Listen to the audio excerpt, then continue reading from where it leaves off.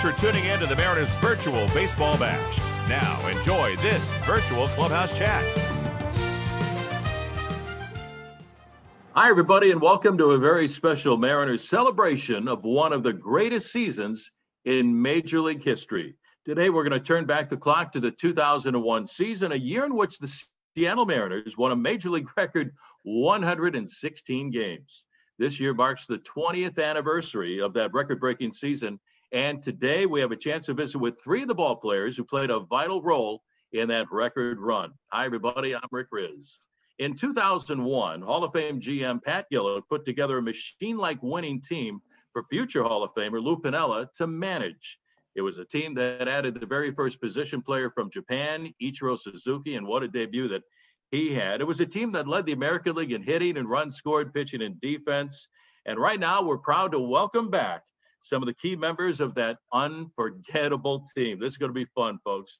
Today, we're going to visit with a pitcher who laughed at Father Time. And at the age of 38 that season, won 20 games in 2001, Jamie Moyer. How you doing, buddy? I'm doing great, Rick. Looking forward to it.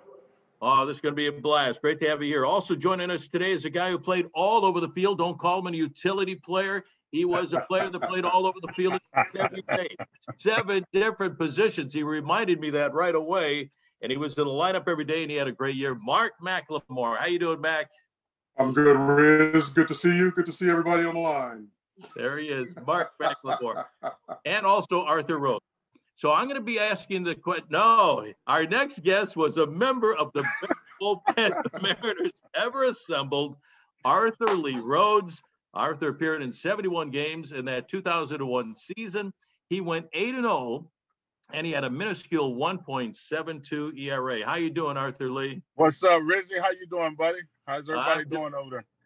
Oh, we're doing great. It's great to have all you guys. We've already visited with Danny Wilson and Mike Cameron and Brett Boone, Tom Lampkin, Aaron Seeley, and Norm Charlton. We're going to have a great time, folks, with these guys. I'm going to ask now our special guest some questions, and you can also join in on the conversation by going to the Q&A function at the bottom of your window. We're going to get to your questions as soon as we can. So right now, start asking away and get your questions in. Guys, it's great to have you back to relive your record-breaking 2001 season. A question for all of you right now. Can you believe it's been 20 years since you had that kind of a remarkable year? Jamie? You know, it's amazing to think that it was 20 years ago. You said it earlier when we were talking off air, and I can't imagine where 20 years have gone. Yeah. But, you know, the memories that I have of the team, the way we played, the fan base, you know, being in and then Safeco Field, you know, it was a magical season with a magical group of guys. Arthur Lee, could you believe it's been 20?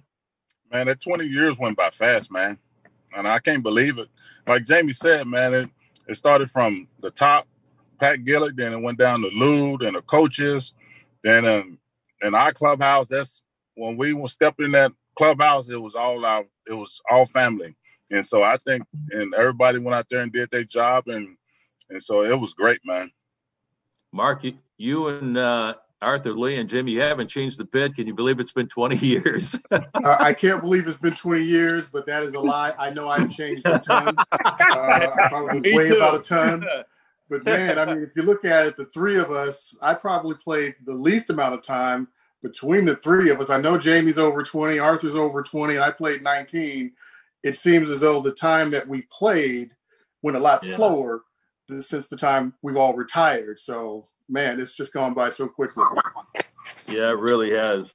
Let's go back to spring training of 2001. Randy Johnson had been traded away, Junior traded away, Alex Rodriguez left as a free agent. And here comes a little guy over from Japan. Brett Boone has added the ball club. And you talked about Pat Gillick adding to that roster as well the previous year with Seeley and Javier.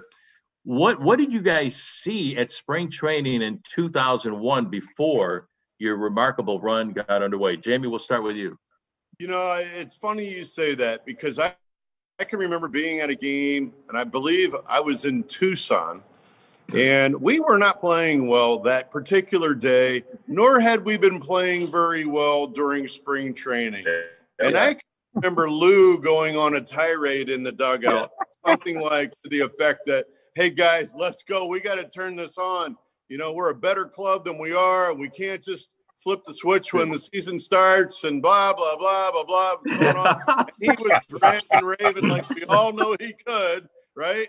And, we get back to Seattle, that bell rings, and the rest is history. So, but yeah, that's one of the funny memories that I have of spring training. And looking back on it, I can say it's funny because we won 116 games. Lou, relax, we got it. Every day we do an interview with Lou before the ball game, and Dave Niehaus asked him the question, Lou, who's the best team in the American League West this year? And he said the Texas Rangers. so Kevin Kremen, bless Lou's heart, Kevin Kremen edited that out of the interview. It never was heard, But Mark, you guys start the year 20-5, and what did you guys realize after the end of April? You won. That was a major league record, 20 wins for the month of April. What did you see? Well, I know going into spring training, I didn't see a 116-win season. I don't think anybody did. I think that we all felt that we had a good chance to get to postseason, win the division, and go deep into the playoffs because we played pretty well the year before and got in 2000 and got to postseason. So we felt we could do at least that again. But 116, no. And even after that first month, we've all been on teams at some point that got out of the gate quickly. So I don't think anybody was even thinking in April, hey, we're going to continue this for the next 5 months. Yeah. But getting out of the gate that quickly, that was really a good thing, obviously, because Oakland ended up, far behind us, but not that far in a normal year. So it wasn't one of those things where, hey, we knew we were going to get 100 wins or 116 for sure. No, that's amazing. Arthur, in the bullpen, Kazuhiro Sasaki that year had 45 saves, but you and Jeff Nelson and Norm Charlton, Jose Paniagua, and the other guys down in the pen made sure that he was handed a lead. What was it like for you to be a part of that bullpen, and what made you guys so great? Man, I'll tell you that. Our bullpen was awesome, man, because each other guy did their job. If I go pitch 2 days, then Norm go out there and pitch 2 days. Then Jeff Nelson go out there and pitch. He go out there and pitch, and somebody else. And everybody had their role, man. Everybody picked each other, everybody back up. And I think that's why our bullpen was awesome. And we just had a blast. And we always joked around. We always beat up Matt Sinatra in the bullpen. We always lit his shoes on fire. And so I think we had a good time. We was out there having fun in our bullpen. And I think that's why we won 116 games, and everybody attributed to do that. Man, you guys had a blast all along the way. I'm glad you mentioned Matty Sinatra. Talk about having fun. That guy, I'm sure he got on you guys, and you guys got on him. Wow. That must have been fun down in the bullpen.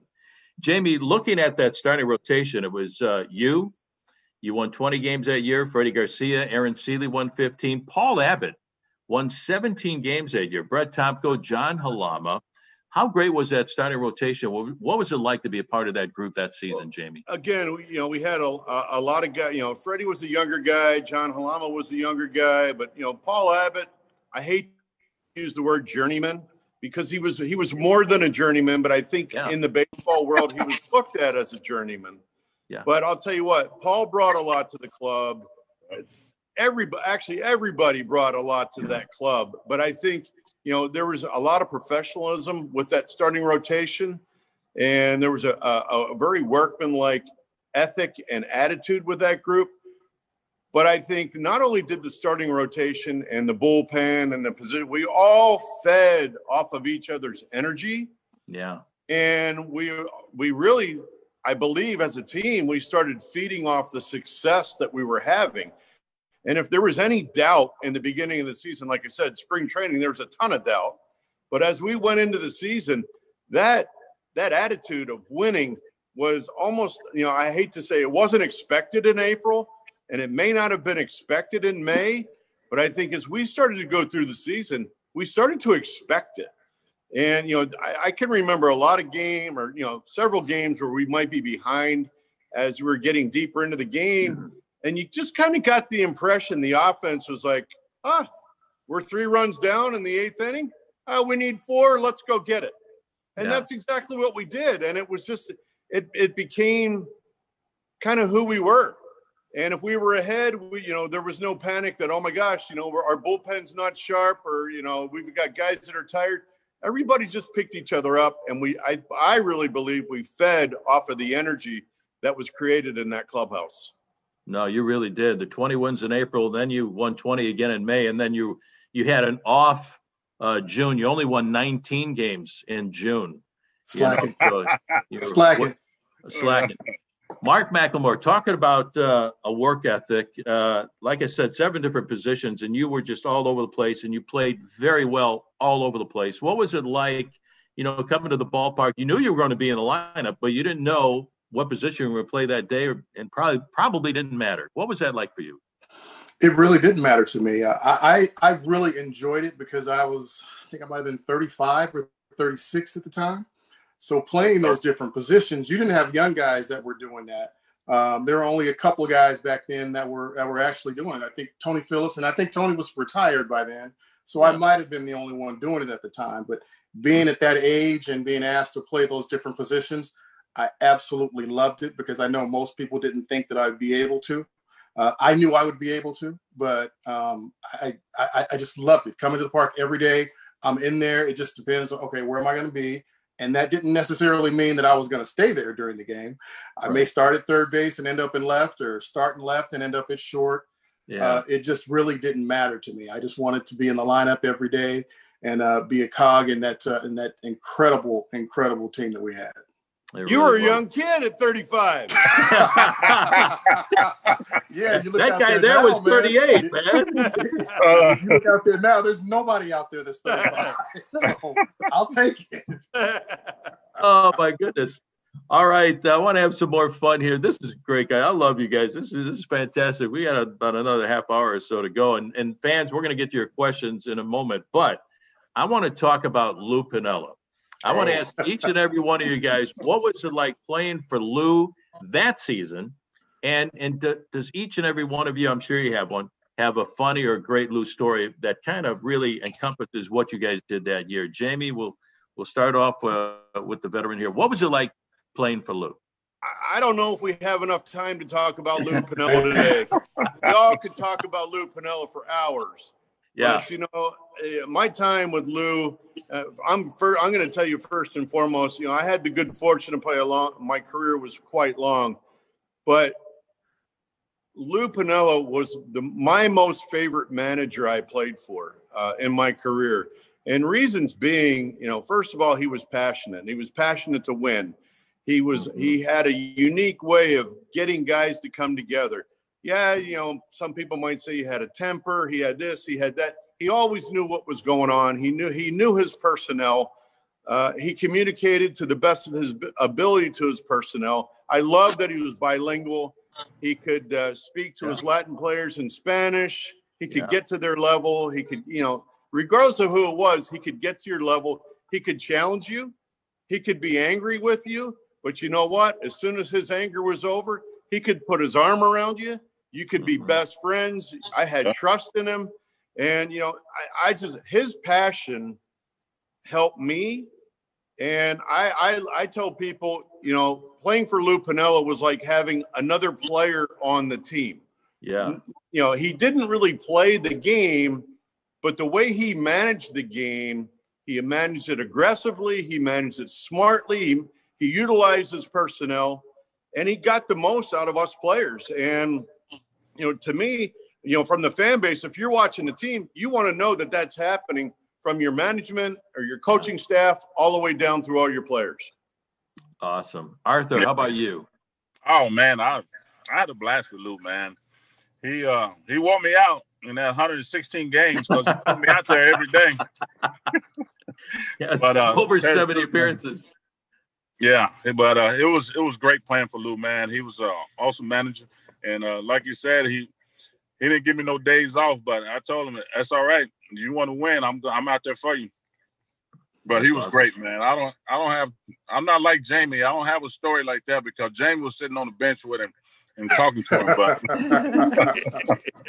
but he was awesome, man. He was great. Yeah. Matt, there's no question. I've got a million of them. I've got a million of them. I love playing for Lou. I think everybody that was there enjoyed playing for Lou. Jamie talked about his passion, talked about his anger, talked about his knowledge of the game. All of those things come into play. And I've got to tell this quick story. Sure. It wasn't 2001. It might have been 2000. We weren't playing particularly well. I wasn't swinging the bat well. And it must have been maybe only one of two slumps that Edgar was in his whole career. He wasn't swinging the bat well. Bone wasn't swinging the bat well. And Mike Cameron wasn't swinging the bat well. So we weren't playing well at the time. Lou came out, we're stretching, and the four of us are sitting together. And he pointed at Cam. He said, Cam, you've got the day off. Bone, you've got the day off. Edgar, you've got the day off. And Mac, if I had anybody else to play second base, you'd have the day off too. And we just, nobody could say anything. We just fell out laughing. And then we turned around and started playing better for whatever reason. But I think if you ask anybody from that 2001 team, that if Lou Piniella called right now and said, hey, I need you guys to suit up and let's go play, I think everybody would put that uniform on. Even if, no matter how bad we would look at them, we'd go out there. That is awesome. I spent 10 years with him, and I love the man. Jamie, you talked about how, he didn't play the game, but, man, he played out the game before the game even started. At 3 o'clock, I'd go in there, get ready for my manager's interview with Lou, and Mac would come in. John McLaren is bench coach. Oh, man, I got to turn off my phone. Oh, messing up the interview. Oh, man, sorry about that. So, that's going to cost you. Sitting there. That's going to cost you. That's a fine. So Mac would come in. I go, Lou, do you want me to leave? He said, no, stay right there. And he would map out, as Mac put the lineup together, wherever you were in the lineup, Mark, or you guys, if you were starting or when you were going to come in, he mapped out the whole game from the 7th inning on. And he made me a better broadcaster because I knew what was going to happen. He said, we'll do this in the 8th, and then we'll pitch it down here, and we'll do this, and we'll do that. And sure enough, it did it. He did it, and it happened because you guys were able to make it happen, and it was just amazing. I go, man, I just lived out this game tonight at 3 o'clock in the afternoon because he was that good. And we got a million stories about Lou Piniella. Right now, guys, let's go to the fans, and let's see what questions the fans have for you, because I got a lot more here. We got so much more to talk about, the way you guys clinched after 9/11. So let's go to the fans and see if we have any questions by anybody right here. And if not, man, I'm going to start asking some more questions. So do we have any more questions? Do we have any questions by the fans for Mark or Jamie or Arthur? We'll wait for those questions to come in. Jamie, the year before you won 13 games, you had a good year. In 2001, you won 20 games. What was the biggest difference for you in that 2001 season? Oh, well, when it comes to pitching, for me, it's all about consistency, being more consistent, being able to make quality pitches, things like that. But, with my style of pitching in my career, I really had to rely on my defense, and I really felt comfortable with the defense behind me. We had guys at all positions. It didn't matter who played where. As a pitcher, you felt very confident when you took the mound that plays were going to be made behind you. And then, obviously, the goal is to get the team off the field on the bench so we could, swing the bats and do the damage. And, as we went through that 2001 season, we did a lot of damage. So, it's the consistency. You have to put in the work. For me, it was putting in the work the 4 days between starts, but being prepared for that 5th day. And I kind of likened it to my fun day. And we had a lot of fun. And as you look back on the season, we won a lot of baseball games. We brought a lot of smiles to a lot of fans and did some magical things as a unit. Jamie, Jamie, I've got one for you. Two hands, Mac, 2 hands. Yeah. Any pop-up, man, that's like a free throw. I work hard to get those pop-ups. I don't want them dropped. I loved it. Whenever I used to catch pop-ups with one hand. And so whenever there was a pop-up to me, wherever I was at, Jamie come over there screaming, 2 hands, man, 2 hands. And I just loved it. I just catch it, turn it over and look at it and laugh. It was hilarious. We had a blast. Hey, that started in the spring training games too. He was yelling out there, everybody, 2 hands, 2 hands. That's where it all started. It started in spring training. Really? Spring training. Yep. Oh, God. In 2001, what an offense from Ichiro to Mike Cameron to Edgar Martinez to John Olerud to Brett Boone and Jay Buhner and David Bell and Carlos Guillen. Edgar Martinez was carving out his Hall of Fame career, Mac. He hit 306 that year. It was his 15th year in the big leagues. He had 26 home runs, 116 RBIs. What was it like for you to watch Edgar hit every day? And do you have an Edgar story? I've got a ton of Edgar stories. It was a blessing for me to be able to play with him. I played against him for years and saw how good he was, but I really couldn't appreciate it until you see what he puts into it each and every day in that batting cage. And I joke with him every now and then. I tell him, I said, man, you've messed up so many hitters in your career, you have no idea. Because guys would get this thing in their head that, hey, I'm going to try and do what Edgar does and keep my hands inside the ball and drive it the other way, and I should be able to hit like him. He messed up so many guys that way because nobody could hit. Good luck with that. Yeah. Edgar could. I mean, he was just absolutely amazing. It was great to watch him do his work, and I'm so proud of him for getting to the Hall of Fame because that's absolutely where he belongs. Guys, you were getting closer and closer to the record. The record for wins in a season was set by the 1908 Chicago Cubs, 116 wins. That was Jamie Moyer's rookie year. Bingo. Jamie, I used your own joke before we got underway. So you're close, not too far away. But anyway, you guys are getting closer and closer. It's game number 161, and you're at 115 wins. Denny Stark starts that ball game. 5 pitchers combined on a 2-hit shutout. You win the ball game 1-0 on a Brett Boone home run. Arthur, you're down there in the bullpen. From your vantage point, what was it like to get through and win that record-tying and record-setting 116th win, Arthur? Man, to tell you the truth, it was sitting in the bullpen, looking at the game. We down. I said, man, I think, did I go in and pitch? No. No, see, I didn't pitch, but I think I was sitting there. I said, we need to win this game. If we tie it up or do something, I want to go in the game and get this 116. But since I didn't pitch that night, but we still won with Brett Boone home run or something. But winning 116 games, man, that's a lot of wins. And sitting out in that bullpen, watching them guys play them butts off and watching all the guys in the bullpen working their tails off and want to get this 116, man, it was awesome. Before that, guys, we got to talk about really one of the saddest days in the history of our country.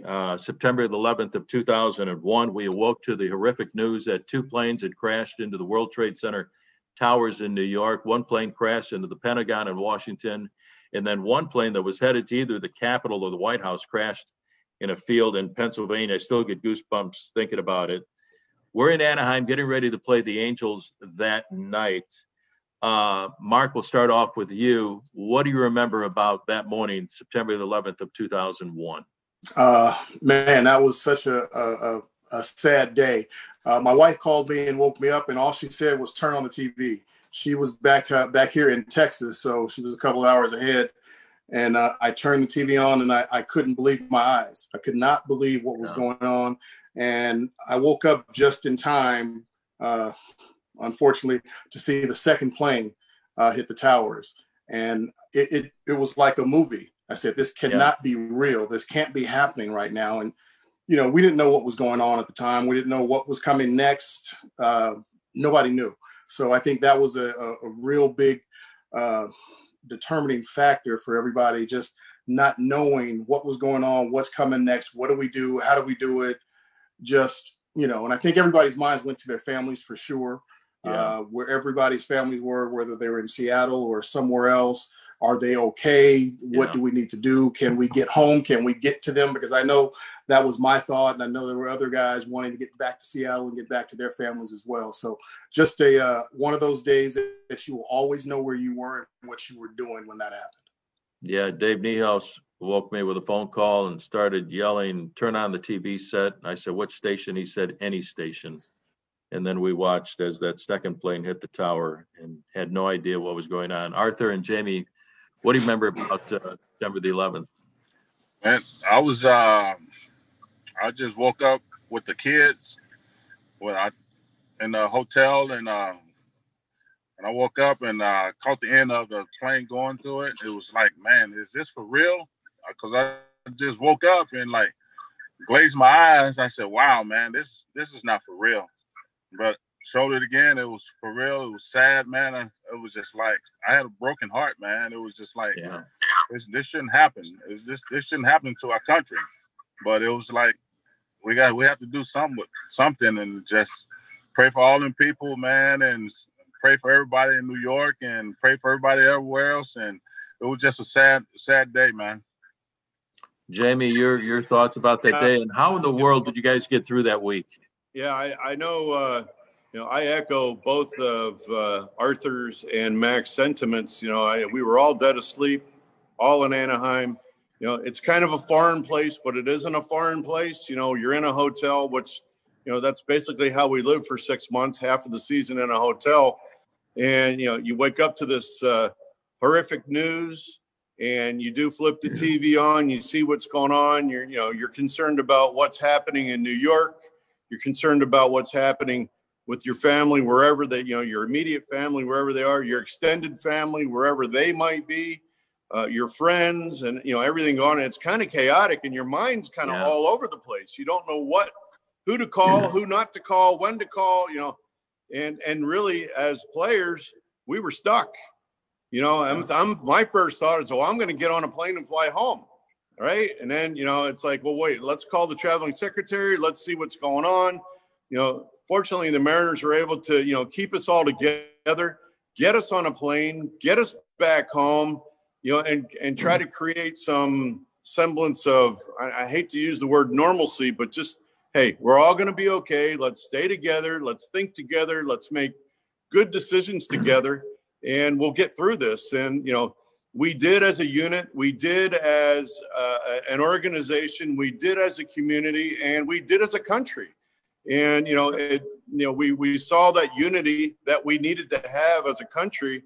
And I think it was really important for us to deal with these tragedies, try to find a silver lining in them.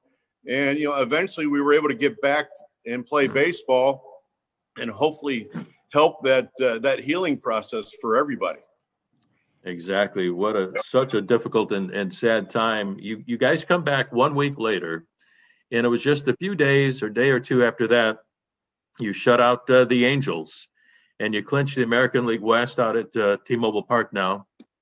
And Mark, you and Mike Cameron took the American flag. I don't know where you got it, but you had an American flag, and everybody was circled around the mound, and you celebrated a division title in the most respectful way I've ever seen in my life.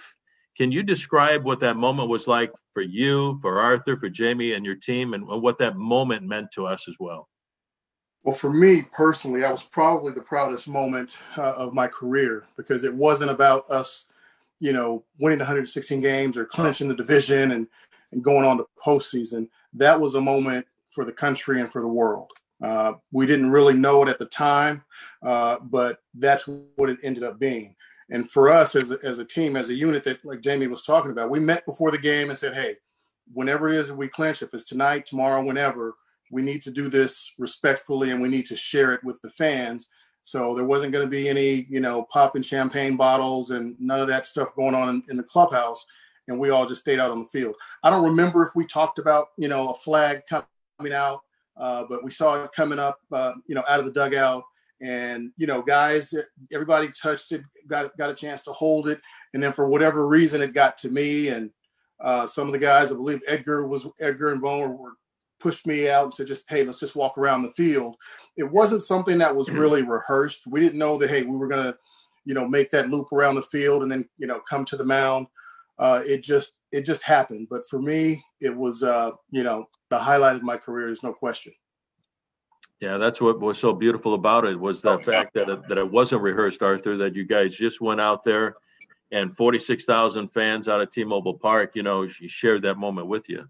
Yeah, we just shared it with the fans, man, and shared it with everybody else if they're watching TV, man.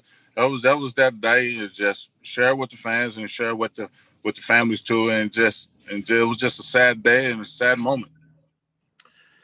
And then you were able to move on from there. You kept on winning and ended up setting the record with the 116 wins. I've got to ask you, you guys really set the town, ablaze with that year. We had the All-Star game that year, which all you guys, I think, should have been on the All-Star team. But 8 Mariner All-Stars were on that ball club. What was it like for you to see 8 of your teammates in July of that year be in the game? Freddie Garcia ends up getting the win in relief. Kazu got a save. And Cal Ripken Jr. in his final All-Star game hits a home run off of Chan-Ho Park. And, what a great moment for Seattle. And the American League wins the ballgame 41. What was it like for you guys to see 8 teammates, and Lou Piniella as well, be a part of the American League All-Star team? Well, for me personally, it was very deserving for those 8 gentlemen to make that All-Star team, and for Lou to be the manager of that club. And, it is an honor. I think, when you play as a team and guys get accolades, it's just a reflection of not only, the efforts that they're giving, but it's the effort of the team as well. So, to be able to host it and, to have 8 players there and your manager represented and the organization represented in a great way. It was a special All-Star game. How about you? There's no question. I mean, still a basically new ballpark, having the All-Star game. You've got 8 guys on the team, and your local manager managing that ball club. That doesn't happen too often. So it was great for the city of Seattle. I know I was pumped about all the guys being on that All-Star team, because that's what we had. We actually could have played the National League and probably beat them. But I was thinking that, but I wasn't going to say it. Oh, I'll say it. I will say it. I do not care. And really, that was the thought of that team, that we could beat anybody. Right. Period. It didn't matter. So it was great seeing all those guys in the All-Star game, and then to get in the All-Star game and play well and win. Exactly. 46,000 fans every night. Arthur, what was it like coming out of the bullpen? Jamie, for you before the game, Arthur during the game, and Mac during the game before 46,000 fans? Tell the truth, it was awesome playing to 46,000 fans every night. I like everybody. Come on, Rhodes, chatting Rhodes and the A-Train, or where's your earrings? Oh, man. But it was great, man. Them fans enjoyed every day of the ball game. Batting practice, you go out there. I was throwing 100 balls up in the stands every day in batting practice. I think that's how I kept my arm loose. But just keeping the fans happy, and man, the fans was just like family to us, and I think we went out there and did a great job for the fans. All right, talking about the fans, let's get to the fans and some questions from Jamie Moyer and Mark McLemore, better known as Slim Shady, and Arthur Lee Rhodes. Let's say Arthur. Yes. There's the diamond earrings. You come into the playoffs, and Omar Vizquel can't see with Cleveland because they're so bright. Do you still have your earrings from Carla? Yes, I still have my earrings. They are at home. What happened? You got thrown out of the game, right? You never threw a pitch when you came in. You were so mad. I got thrown out of the game. I come in the game, said, I forgot who the home plate was, and I said, okay, so can I get my 8 warm-up pitches? So after I got my 8 warm-up pitches, I told him, I said, on the second pitch, I'm gonna hit you right in your ear hole. It hurt me. And so Tim McCullough said, you out of the game. And I waited for Lou to come out there. He said, why did you kicked out of the game? Because Tim McCullough said he was going to hit him in his ear hole. And I wanted to go second pitch. It was in your ear hole. Don't tell me to take my earrings out. I had them in the whole year. The whole year, some little guy going to tell me to take my earrings out. That's not right. What a great question from Carla. Oh, wow. let's go back to our fans. Let's see if we have another question for each and every one of you guys. We want to load up another question here. That's a beauty right there about the Arian story. And this is from Frank. Mark, how did you handle switching from being an everyday second baseman to, oh my goodness, he said it. Frank, I have no idea because I was never a utility player. Thank you. Thank you. I still haven't done that. Yeah. But if the question really was, how did I adjust to playing different positions every day? I just did it. My thing was, I had a player that I looked up to, Tony Phillips, tell me, Mac, it doesn't matter where you play. All you need to do is get to the plate 4 or 5 times a night, and that's it. If they say third base, go out there. They say center field, go out there. That's how Tony Phillips used to talk. So I thought you were doing Dave Stewart. Tony was a little bit higher than Stu, especially when he got excited, which Tony Phillips was always excited. But and so that was early in my career. And back then, utility players were just that. They were guys that played once, maybe twice a week. Yeah. And I'm sure you guys remember this. They were sometimes referred to as NFL players, meaning they would play on Sunday, Sunday day game to give the regular guy a night off. And that was not me. So that's why I've always really not liked that tag because Lou used me like no other manager had ever done before, playing me in multiple spots. Yeah. And he was very comfortable with me anywhere. So he didn't have to worry about me, and he didn't have to worry about anybody really on those teams. It was just go out there and get it done. So I enjoyed the challenge, especially being at that advanced age, although Jamie was more advanced than I was. It was always fun. Well, I tell you what, I talked about you quite a bit in 2019 because Dylan Moore was so good at playing a different position. So I always brought up the best ever at doing this job, which is very difficult, was Mark McLemore in 2001. And he went, Mark McLemore? I said, yes. You're doing what Mark McLemore did in 2001. This kid has so much talent. Let's go back to some more questions from the fans. We've had 2 good ones right there. Let's see if we can pop up another question. Otherwise, I'm going to keep firing away because this is a blast, guys. I'm having so much fun with you guys right now talking about that magical run. Do we have another question for Arthur Rhodes or Jamie Moyer? Rick, I'm curious if that's your grocery store list on your refrigerator. As a matter of fact, it is. Yeah, kind of. I got my grandkids up there, so. What do we need to get at the grocery store? I'll go pick it up for you and drop it off. All right, I need some tomato paste, tomato sauce, some crushed tomatoes, so I can make my mom's spaghetti sauce. Oh, nice. You guys are all invited, man. We'll get some meatballs. Any more questions from the fans? Otherwise, we're going to keep going here. All right. I'll tell you what, Jamie, it was so remarkable, that run. Do you have a favorite story? I was talking with Arthur a little while ago. Do you have a favorite story from 2001 that really kind of told a story about what you guys were able to do that year and how you did it? Mac or man, I'll tell you, for me, there's so many stories, not only from that year, but my 4 years there. It were just incredible. It was a great experience for me.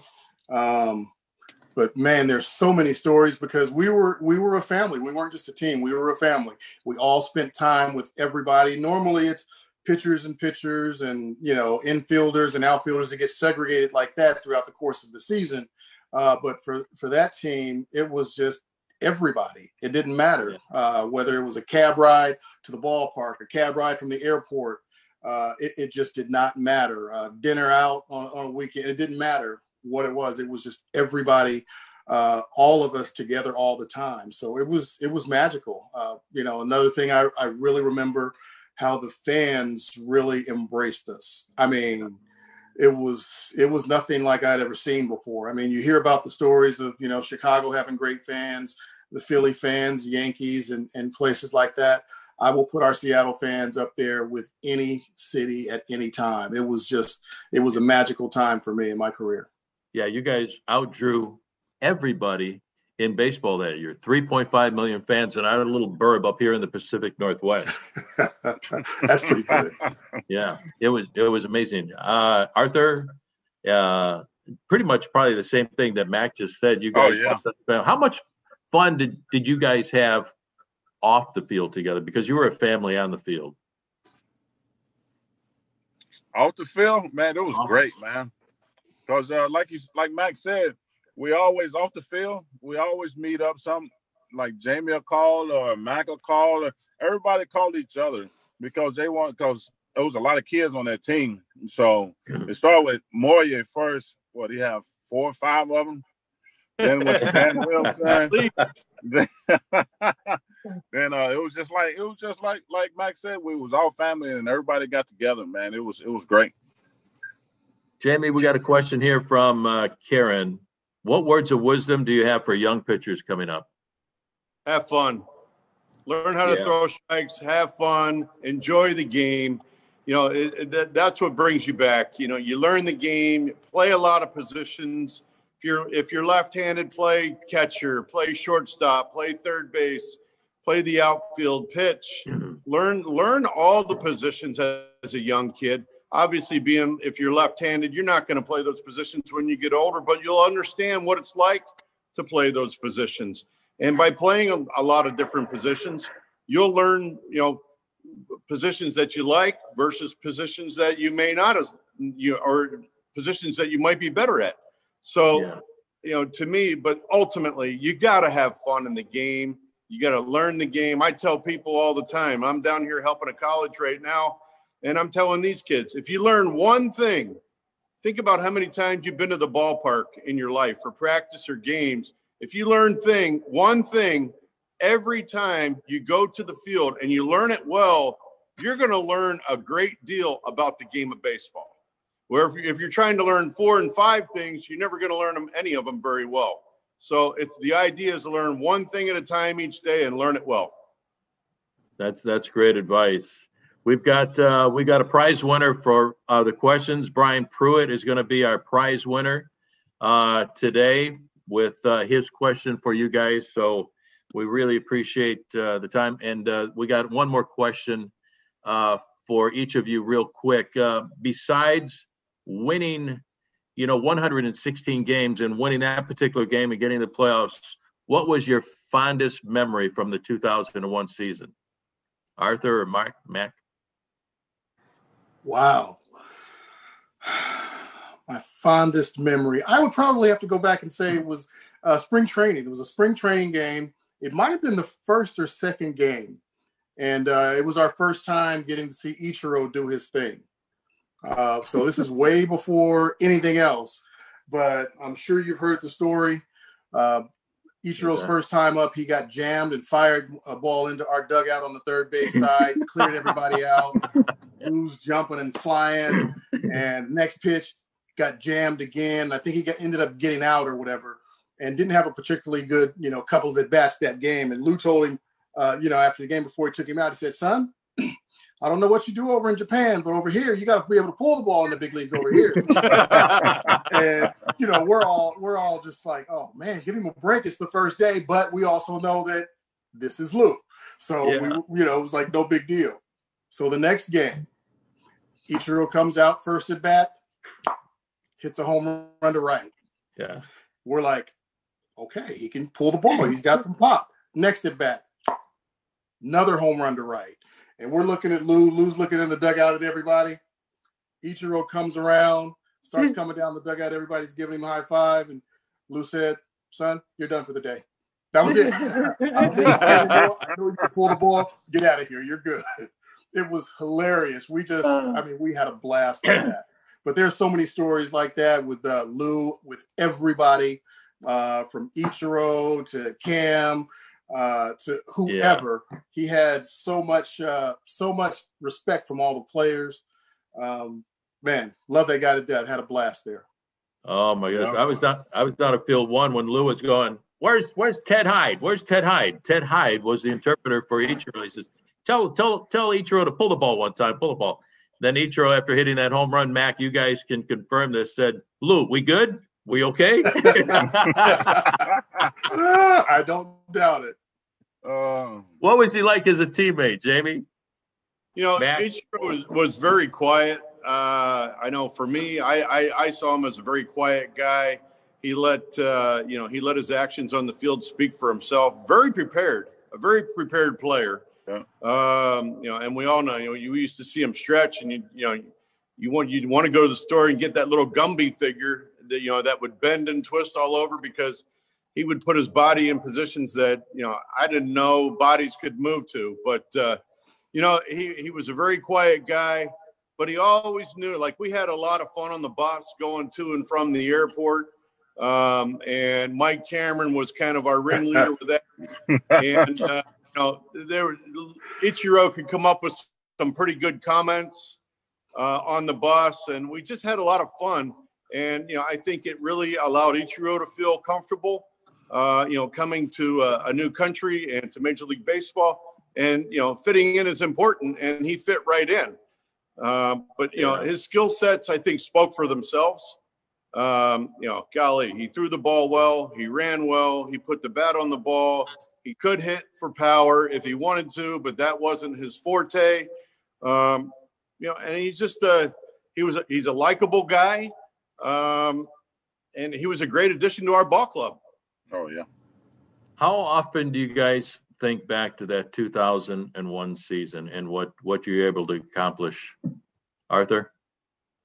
Man, I look at it all. I look back all the time, because the times I went in the game, the times I'm coming in for Jamie Moyer, the times I'm talking to McLemore on the mound. Come on now, let's get these guys out.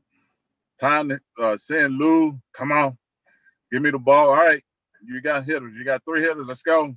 But all that time, man, it was great, man. Just playing with awesome guys on that team, but like Moyer say, bus rides, plane rides, clubhouse. I'm thinking we had a blast in the clubhouse, man. We did everything in that clubhouse, but nobody know what we did in that clubhouse.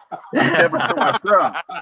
So, but like you say, when we stepped on that field between that white lines, we was ready. We was ready to beat everybody, man. We just took it one game at a time. You had fun in the clubhouse, you took it right onto the field. Oh yeah, that's how we do it. Yeah.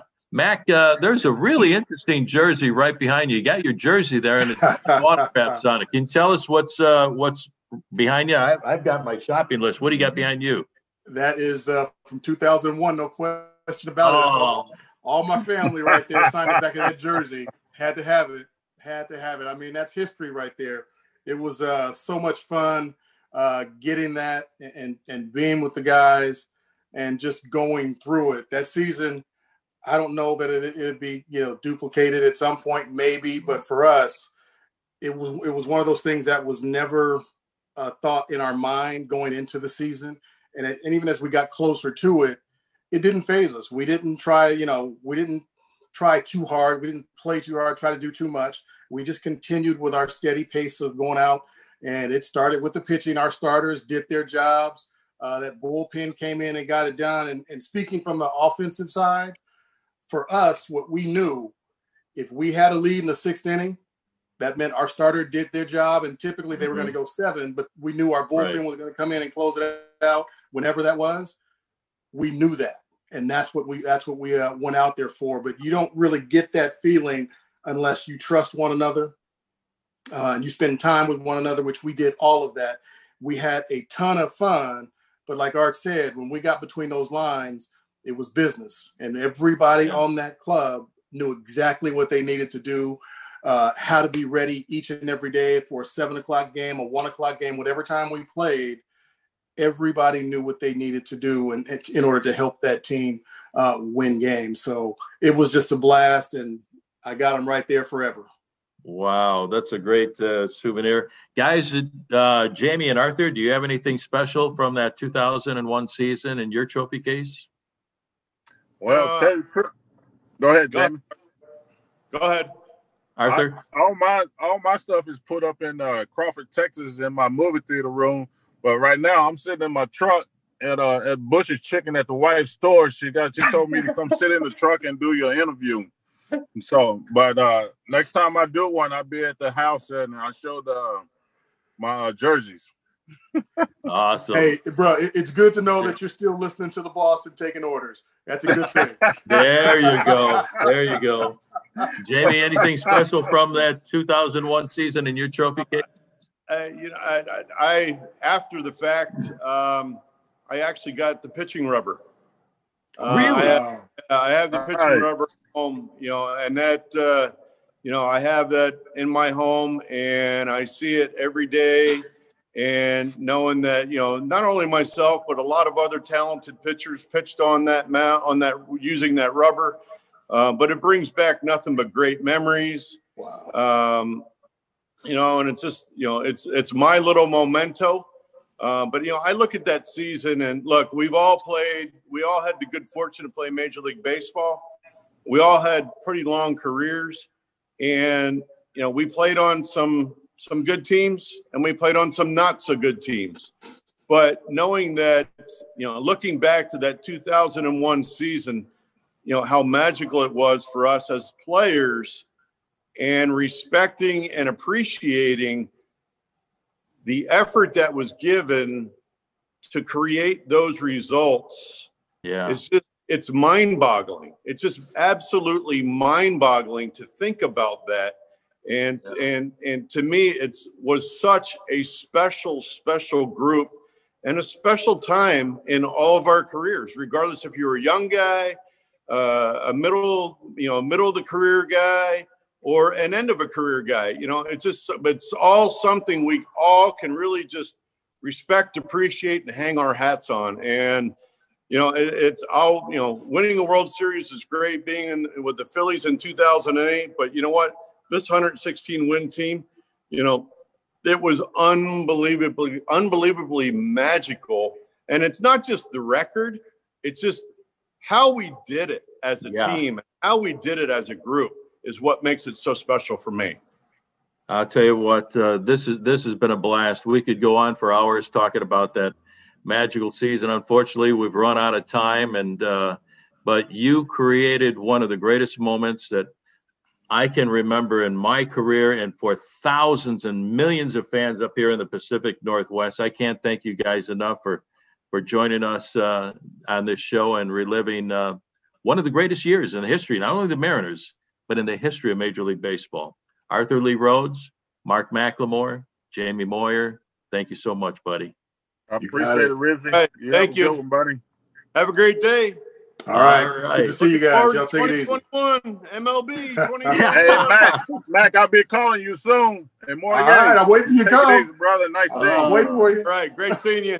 Take care. Oh, man. All right, y'all take Rizzy. I'll see you in fantasy camp again. Okay, I'll be there. Arthur Lee Rhodes, Mark McLemore, Jamie Moyer, three of the guys that played a vital role in one of the greatest years ever in the history of the game of baseball. Coming up at 2 o'clock, we're going to have a media session with Mitch Haniger. Great to see this kid coming back on all of our Mariners social media channels. He's healthy. He's coming back this year.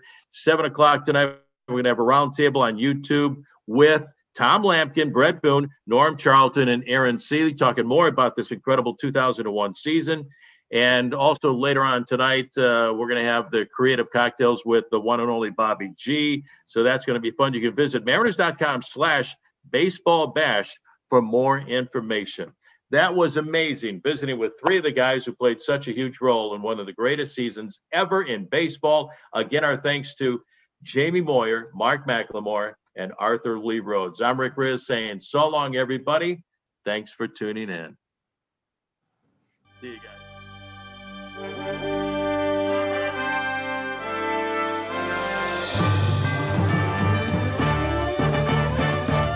Thank you for watching today's Virtual Clubhouse Chat. For more information on more great events coming up, visit mariners.com/baseballbash.